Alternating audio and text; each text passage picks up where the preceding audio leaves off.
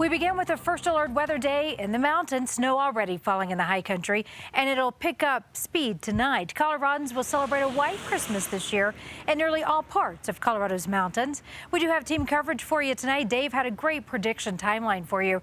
We're going to head first to the mountains where Spencer Wilson is live in Summit County. That bad weather certainly messing up the roads up there. Travel not recommended, Spencer. Karen, especially considering just here outside of Copper Mountain was closed westbound for a little while. It's obviously cleared now. Cars were moving through, but I went over and talked with a state trooper who was standing at this closure earlier. Let me know that a couple of semis had some issues further west on the road, and even a passenger car slid off the road as well. Now that let dozens and dozens and dozens of cars lined up for miles back here.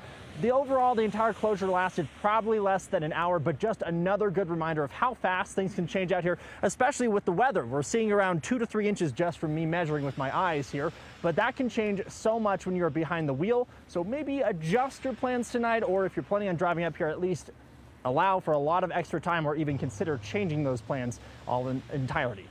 Live in Summit County, Spencer Wilson covering Colorado First.